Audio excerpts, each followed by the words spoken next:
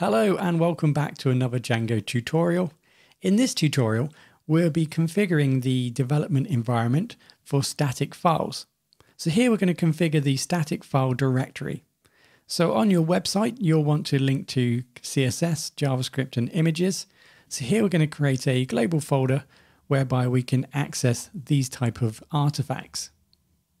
In your main project folder, first of all, create a new directory called static. So in this example, I've placed an image inside of the static folder. In here, you might create additional folders for example, CSS, JavaScript, and so on. So now we need to go to the main project folder. In this case, it's static example, and go into the settings. Now at the bottom here, static URL has already been defined. In order for us to utilize the static folder we created, we create a static file directory path.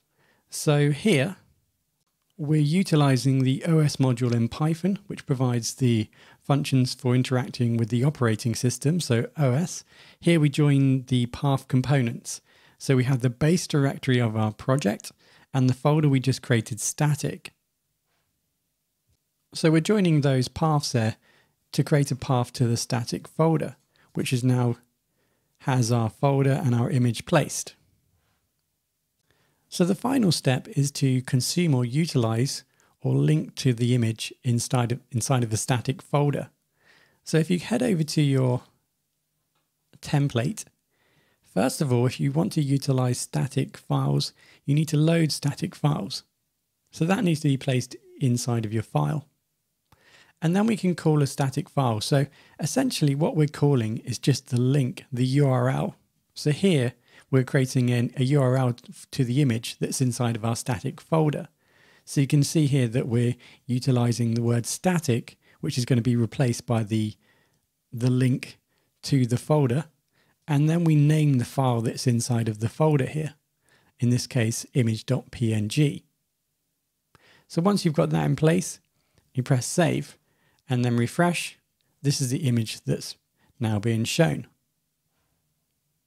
Of course, if you did have an image folder inside of your static folder, if I place that image inside of that folder and now wanted to access this folder, if I go back into my template here, obviously what I need to do now is just define that folder, which is called image / and then the image name.